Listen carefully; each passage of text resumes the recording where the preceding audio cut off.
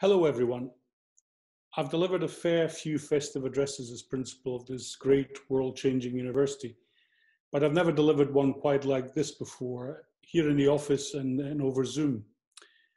It's yet another reminder that the pandemic has changed so much over the last year. It has tested all of us, and it's forced us to adapt in ways that none of us could have anticipated. But in the face of these exceptional circumstances, I'm deeply proud of the way our UofG community has responded.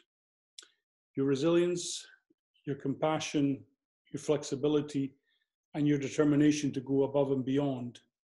This has been Team UofG in action, and I want to thank all of you for your hard work and support during an unprecedented and unpredictable year.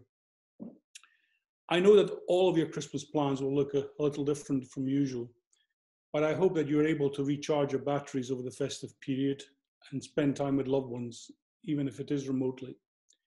You deserve a break, so please be kind to yourselves.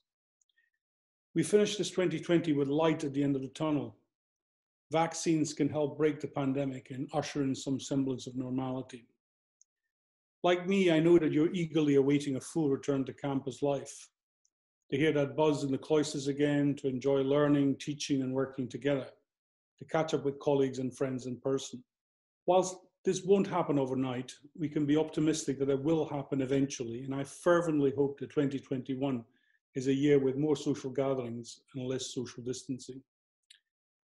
Thank you once again for everything you've done and continue to do on behalf of the university.